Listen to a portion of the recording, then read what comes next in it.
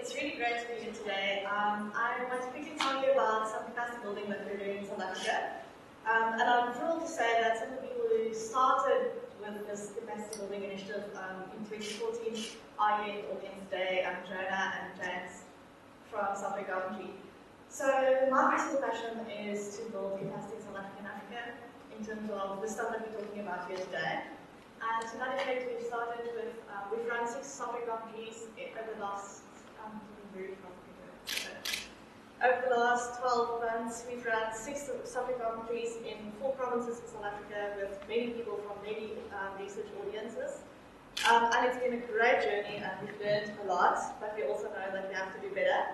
So we've got about 9 instructors in South Africa. Of those, we have 5 who are really active and run 2 to 3 workshops, or have already taught 2 to 3 workshops. But what you see on the screen here is our next level of capacity building, and that's a 12-month project, which is in development. And we're starting off on 17 to 20 of April.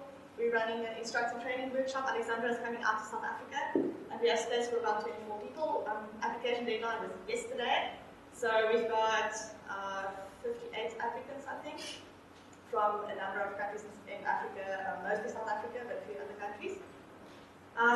That's the red circle. Then the green circle, we're going to support those people when they go back to their universities to run workshops. So one of the conditions of application was, are you prepared to run a workshop, and does your institution support your application to become an instructor? In other words, when you go back home, will it just all die, or is there someone who understands what you're doing and how they can support you?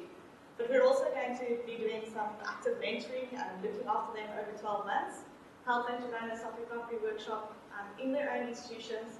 We're trying to get some funds to support those workshops so that they're not on their own and it just fizzles out.